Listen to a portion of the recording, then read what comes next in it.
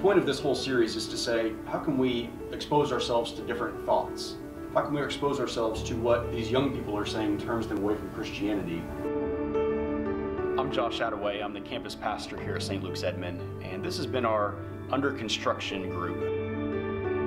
We are still learning. Some people think we have these answers, but it's an acknowledgement that we don't, and we continue to learn. For all of us, we come from different backgrounds in this class. Everyone has the right to express their own ideas, and nobody's going to judge you.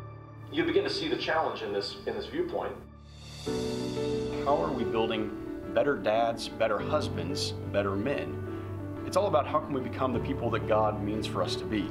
One of the things that we profess at St. Luke's is we understand that everybody is a child of God. We recognize that even those who don't profess Christianity as their faith, they're still loved by God, and they still need to be loved by us. You remember the words of St. Francis of Assisi. He said, preach the gospel all the time, but only when you have to use words.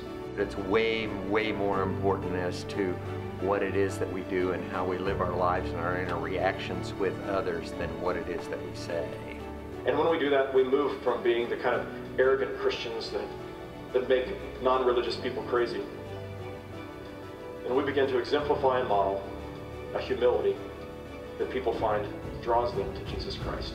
We don't necessarily have all the right answers, but it is kind of the way that we bring our thoughts and our message to people we interact with every day. And what I find in all of these groups is that there's always somebody that I can learn from, and there's always something that I can offer to the group.